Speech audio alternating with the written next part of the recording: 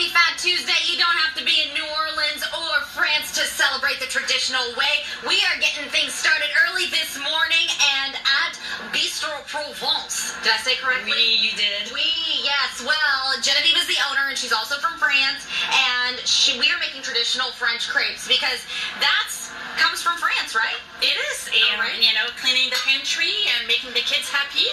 This is how you do it. Okay, so a lot of people usually give up eggs and butter, so this is also why you do it, right? Yeah, this is the last day when you can, you know, enjoy the butter and the eggs and the sugar. And that, oh yes, the sugar. All right, that's why we're doing this. Okay, so we mixed up the eggs and then the milk, the salt, we put the flour together. TV magic, we're making crepes here. This is what it looks like, the batter here. So you're gonna show us how we do this in the pan.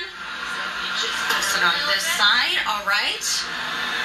Boom. Make sure to cover the pan. And starting 11 a.m., they are going to be opening up. So they've opened up a little bit early for us. And what they're going to do is have all types of special crepes so people can have that all morning, all day long, and celebrate Fat Tuesday. What do you give up for Lent?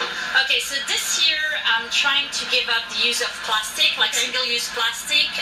Bistro Provence doesn't use plastic straw anymore.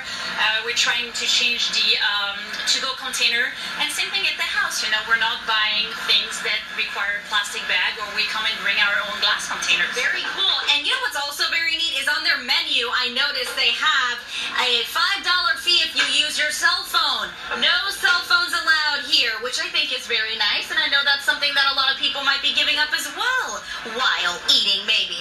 Okay, look at that. Are you going to hold the mic here so I can try? All right, go for it. All right. Okay. Here you go. Don't be scared. Okay.